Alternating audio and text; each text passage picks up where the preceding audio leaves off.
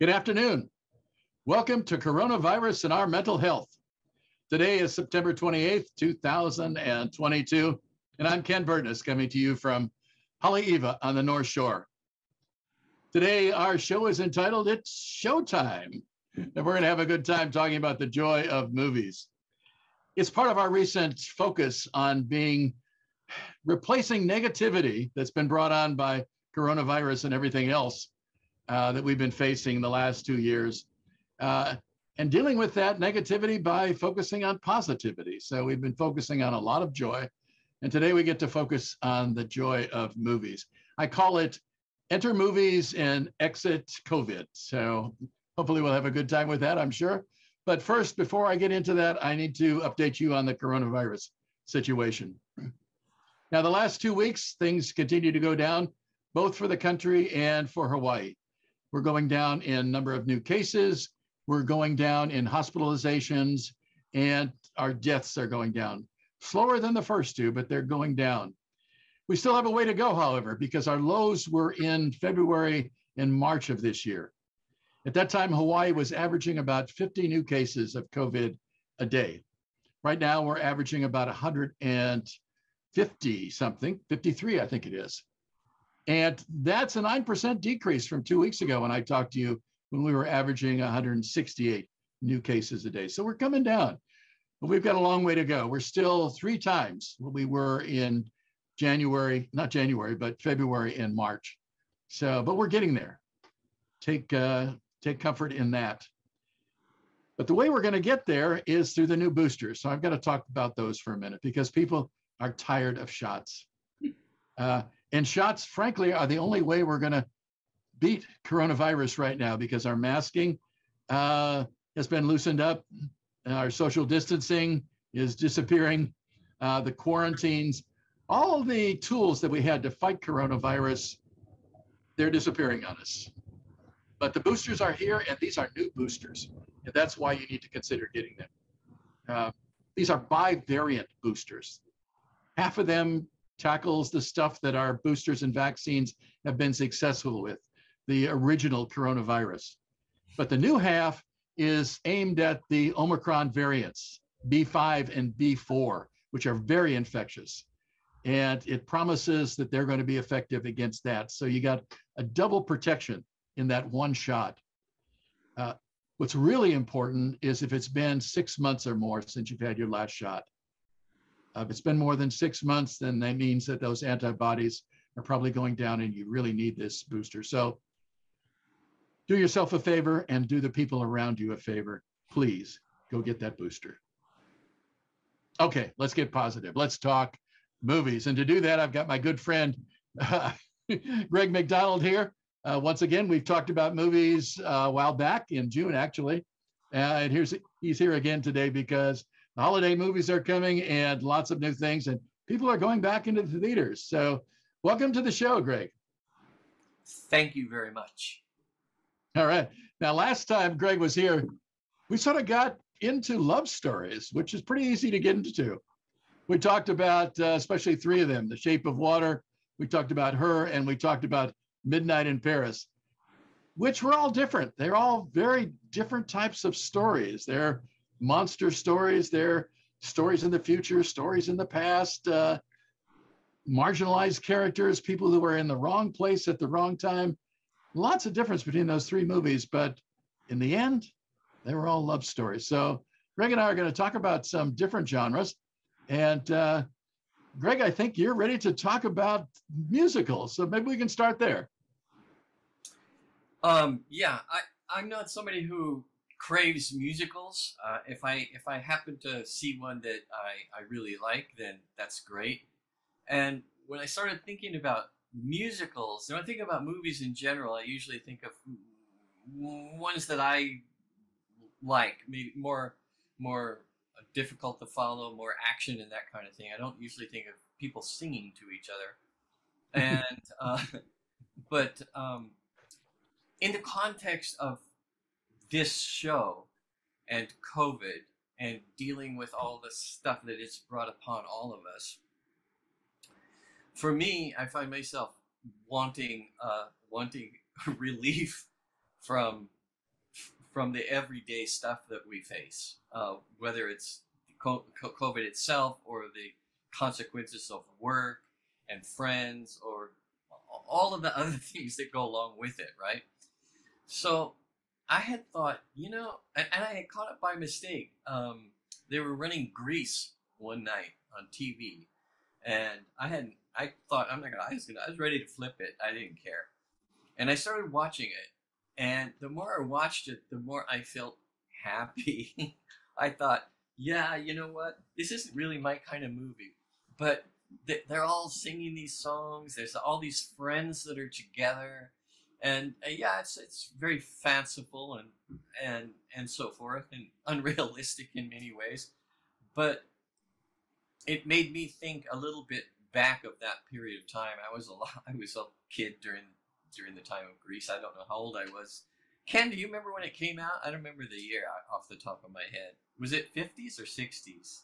Or do you? No, I'm sure it was in the 60s. And I'm a little older than Greg, so I was not quite that young. And but Olivia Newton-John, she was beautiful, terrific actress, great singer, and a joy to watch. And the dancing, with John Travolta, you can't go wrong with dancing. Yeah. Everything just worked for me, including the ending where I think, if I'm not mistaken, they're in a car that they take off into the air and go away. At least that's the last scene I remember. And that's how far it pushed the fantasy element of the whole thing. And so I just reminded me of another time, and I have to admit, on days where I get kind of bummed out about are we ever going to get back to normal? I long for those times again, and I have a feeling we're never going back to anything close to that, but maybe. So anyway, movies. Okay, the long story short is movies like that make me remember that even though times, in my opinion, are pretty bleak right now on many levels, I was fortunate to live in a time when they weren't so bleak, and that leaves me with hope that we can still have some of that back, I guess. There isn't any particular part of Greece. I'm a lot of times there's a scene that stands out to me when we talk, but for me, Greece, it was the whole thing, Greece, just that period of time that took me out of now and back to when things were really good. Yeah. And, the interesting thing about Greece is that it's also, of course, a love story. There's always that, and there's nothing that sort of makes us feel good besides love, except when I was, when you had mentioned musicals, I went back on some of the musicals that I really like, for instance, Mary Poppins. That was not a typical romance where she gets the man at the end of the picture, right? But she tackles a problem that people are having and she tackles it with music that gets us breathing with that joyous music and our feet tapping and wonderful stuff like that. Chorus line is another one. There's individuals, but there's a group of them, and they're doing these wonderful dances in wonderful costumes. And not only are they doing that, but you're rooting for them because they're overcoming a lot of things. You see at the very beginning where so many people don't make the chorus line. But those who do, we're sitting there and we're rooting for them and we're feeling good because they're making it and they're enjoying it. Great stuff. I love them. Yeah, I hadn't thought about that particular one. I would completely agree with you. I remember seeing it on stage. I remember seeing it on TV, and I liked it. I've liked it every time I've seen it. There's just a lot of good stuff in there, good characters and good dancing and things like that. Yeah, go ahead. Yeah. I don't know how long you want to spend on musicals, but you made me think of one, which was far more recent that I think both of you liked, which was Burlesque. Burlesque? Burlesque. I don't think I've seen that. Yeah, tell me about it. Oh, okay. Well, it's Cher and I forget a young pop singer who's coming from a faraway town, has a dream of being a dancer, stumbles into LA, takes a job as a waitress in this burlesque show, and she really wants to be on the stage, and but they're just treating her as a server. Get back and serve. You're not doing good with the customers. And so one night I think something happens where somebody doesn't show up, and she says, "Let me do it. I've been here long enough. I know the words. I can do it." And she jumps up and she does it. And because it's that kind of a movie, a happy kind of a movie, of course she gets hired, and she becomes one of the best dancers. And in it is really some impressive. It's basically about her. So it's a lot. There's a lot of burlesque kind of shows, the kind that the old style, almost like you would see in what's that German one, that nightclub that is kind of like a burlesque thing where she dances with a skimpy outfit on a chair, and they are dressed in Nazi outfits. Oh, I think I think I know who you're talking about, but I'm not pulling it up. The one I just saw the other night from the 40s was Anchors Aweigh, which is exactly the same plot. I don't know if you've seen that, but that's Frank Sinatra and Gene Kelly. No, and it's exactly the spot. The third lead, who I don't remember her name, she was mostly a singer, but she's just a terrific singer, almost operatic. And she can't get an audition. And so between Frank Sinatra and Gene Kelly, they do, and you see a lot of great dancing and a lot of great music, and it's uplifting. It's the conundrum or the problem that's being solved, and music can get us there. It's like joy can get us through negativity, that there's a joy in music that transcends words. It just, I can say the same words to you, but if I could sing, which I can't, I could sing them to you, and I would feel better, and I think you would feel better. And I think that's a key to those musicals. Speaking of that, because I know you're right. Well, you got limited time, and there's a number of things I wanted to talk to you about. You mentioned Cher at this movie and that, and we've got it's obviously more recent than things like Anchors Aweigh, but we've got a lot of new movies coming out. And I was going to ask you about actors and actresses. Oh, okay. For instance, Cher. I loved some of the stuff that Cher did. So if she was doing a movie, I'd be interested in seeing what she's doing.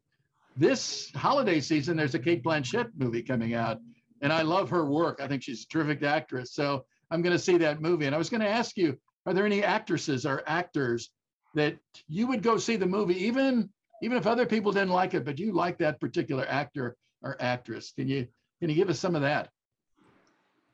Well, like many of those kind of questions, it's always hard to pick one. So well, give us a couple. But okay. Yeah, I usually go with whoever pops in my head, and I've always thought if I had a list of all the movies I've ever seen and all the movies there ever were, I could be more specific. But I can only be specific in the moment as my memory will allow. Oh, I'm ready for the moment. Give me the moment. Sure. Okay. Ed Norton is somebody that I would see no matter what he did.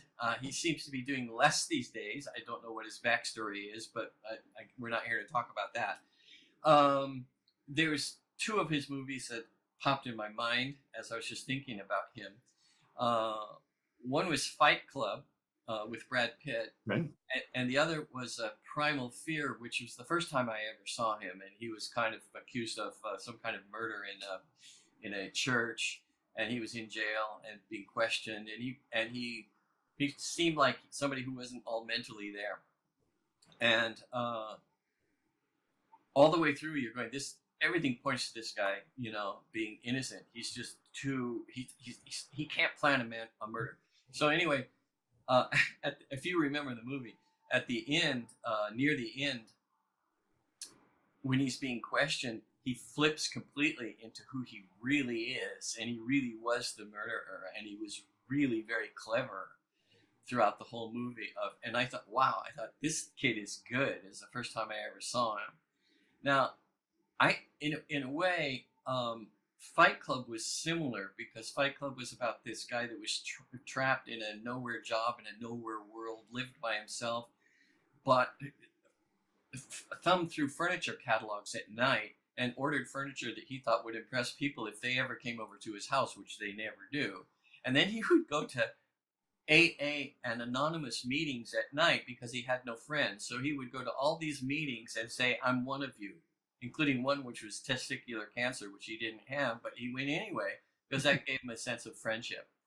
Now, why am I spending so much time? I'm comparing these two movies, actually, in that they show Ed's, what I like about Ed is they show his ability to switch on you, at least in these samples, because at the end of Fight Club, he gets in a fight after losing he loses everything. There's a fire in his apartment, long story short, and he meets Brad Pitt in a bar, and Brad Pitt's, they're both drunk, and Brad Pitt says, hit me, and they start this fight in the parking lot, which only lasts a few minutes, and it's painful to both of them.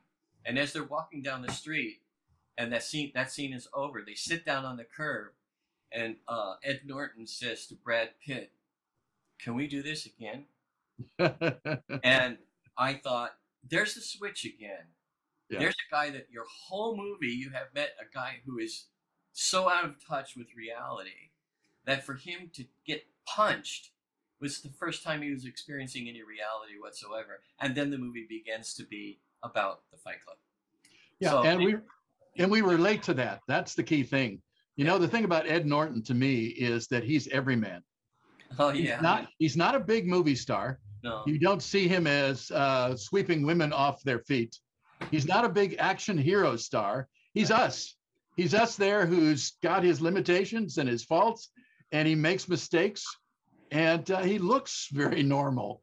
And those are wonderful actors to follow because we're so hooked into them. You get hooked into Ed Norton, and most of the pictures that I've seen him in, that really stands out for me, that I can really identify with him. Cool. How about actresses? You know, actresses that you would want to see in a movie, that you would see anything that they were in. How about ones I would like to see in the passenger seat of my car? Right, exactly. Well, give me one of those. Amy Adams. Oh yeah. And when I think of Amy Adams, and of course that there's so many things to think about her in, I think of Enchanted, which was the first time I saw her, which was kind of based on the Walt Disney Cinderella kind of a story, and it blended other elements there. Anyway, I didn't know who this person was, but I remembered the movie Cinderella, and I remember how Cinderella moved and kind of took steps, and how her hands moved. And I thought, who is this Amy Adams? Because it's almost like, did they CGI her? And she nailed it so good. Then later on, I see you do I guess what I like is a turnaround. When I see an actor or an actress, I like the fact that they'll go someplace else rather than just hang on to whatever their main type of movie is. So then I remember her as in The Fighter. I don't know if you saw The Fighter. Yeah. Mm-hmm. And she was a New Jersey kind of not so great, you know, hey baby, give me a cup of water, you know. I mean, she was this kind of low down, low life. And I thought, wow, what a change. And then and then she goes from there to being a nun in the movie where she played a nun. And at that point I thought, as far as I know, I don't think she can do any wrong. You know? Absolutely. I'd see her, I don't know. She's one of those ones you hear him sometimes say, I'd go to a performance by her if she read the phone book. Yeah, exactly. Yeah. Wonderful actress, and beautiful on top of it. Yeah. So no wonder you'd want her in your passenger seat. So yeah, I would too. Yeah. You know, the interesting thing about Amy is that she's gotten, she continues to surprise people. And she's, you know, when we saw Enchanted, she was over the top. That was an over the top role. And she was just having so much fun that she carried the audience with her in that fun. And that's a marvelous thing to do, to try to bring joy to you. But the other movies, you know, she's gotten older, she's gotten into movies with much more serious type of things. And interesting roles, and she can handle all of them. And that's one of the things that's amazing about an actress. I know Greg and I talked before the show, and one of the actresses that we both liked a lot was Jodie Foster. And it's maybe a good point to segue into her because she's also a director. Yeah. And Greg and I have a number of directors that we would see anything that they directed, wonderful people who just carry us along. Well, Jodie's done that too. Jodie's done everything from being a child star up to being in her most recent movie, The Hotel Artemis, an older heroine, to so to speak, and plus being that marvelous character in the Hannibal Lecter story, Silence of the Lambs. Tell us a little bit about your take on Jodie. Well, I guess, I think some of the things that I mentioned about Amy are what I like about Jodie, in that it's you see them going into roles that you wouldn't expect them in. I mean, you see them in a movie and you figure the next movies are going to be similar because that's what you liked about them, and then all of a sudden they're playing a character that you don't particularly like, and yet they draw you into the character anyway. And with Jodie, I of course, you can't help but remember Silence of the Lambs. That's probably people's first memory of her, other than Taxi. And but then didn't she do Cosmos or something called Cosmos, where it was a science fiction thing? She did. It was Arrival. No, not but that one too. But there was another one where she goes to another planet. I don't know. Yeah, but yeah, okay. Yeah, Arrival was another shock. Well, so was Hotel Art. I mean, what can I say? I'll tell you. Okay, here's something, and then I'll throw it back to you. Oh, I got it. Contact. You're talking about. Yeah. I flipped back to Amy Adams, but if we're talking about Jodie Foster, it's Contact, where she was marvelous. That was Jodie Foster, right? Yeah. Yeah, and I think she was part of the production or director in it. I don't think she was just starring in it. I think she had a role in the movie production. Anyway, when I think about Jodie Foster, there's something that stands out to me. And I would be, today you've got to be careful if you use the word feminism or any protected group, right? Because then everybody's wanting to pounce on you. So I'm going to be careful here, and I think I'm okay. Jodie Foster, in all of her roles, to me, I think sort of portrays what I'd like to think a feminist is. She's always strong, but she's not so strong that she's militant and angry and screaming in the streets. And she seems to be able to take on difficult problems without needing to have a man help her necessarily. Not that that's a bad thing, but I mean, she didn't fall back on that, like, help me, So for me, she almost typifies, at least in my head, a definition of feminism. She's a problem solver, and that I think is a key part to both masculinity and femininity, is that you take problems and you come up with solutions. I mean, Panic Room was one of the ones that Jodie Foster was amazing in. She's sitting there against this, invasion of three really shady characters who want to do her some real harm. And she's got this kid who's Kristen Stewart, in one of her first roles. Kristen Stewart? Oh my Kristen God. Stewart, yeah. I didn't know that. Yeah, and and she's got medical problems, and Jodie's got to take care of her, and not only do that, but deal with these guys who are invaded her house. It's terrific, and she finds the way to do it. She finds the way to address Hannibal Lecter.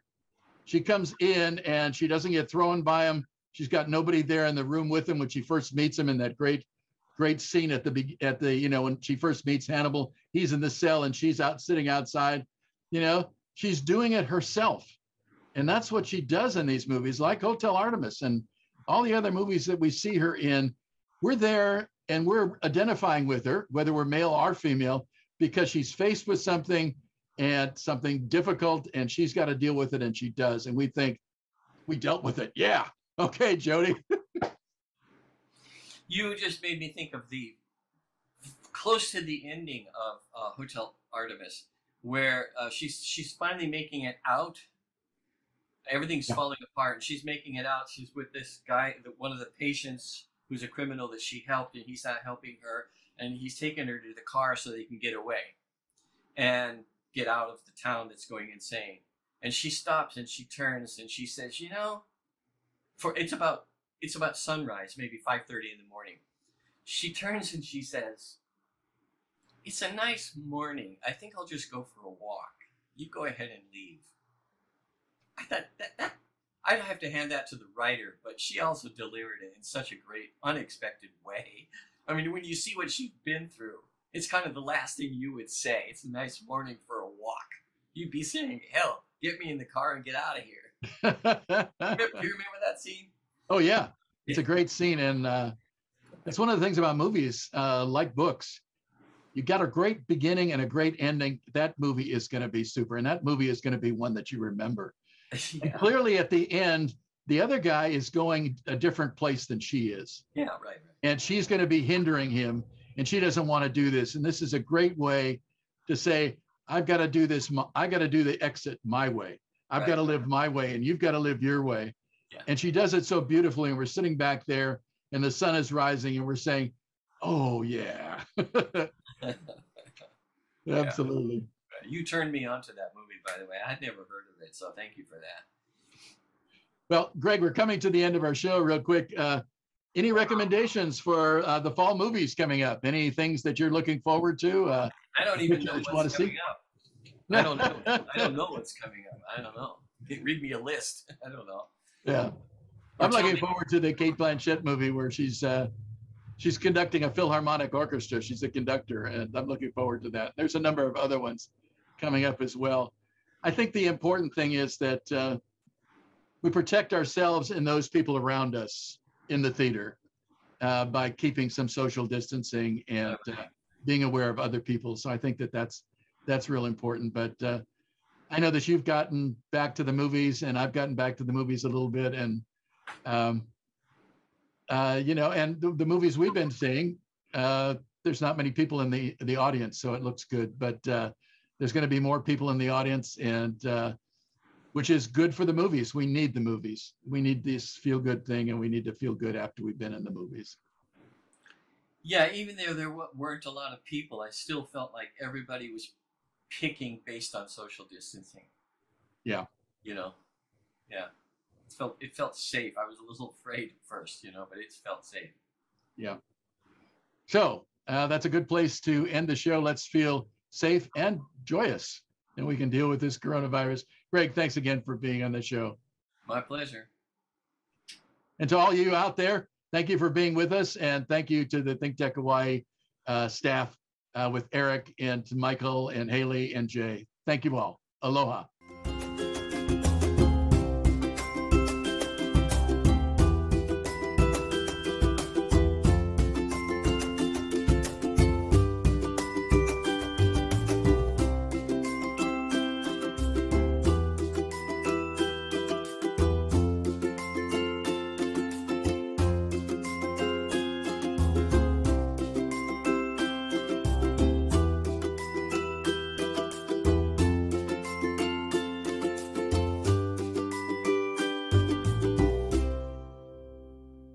Thank you so much for watching ThinkTech Hawaii. If you like what we do, please like us and click the subscribe button on YouTube and the follow button on Vimeo. You can also follow us on Facebook, Instagram, Twitter, and LinkedIn, and donate to us at thinktechhawaii.com. Mahalo.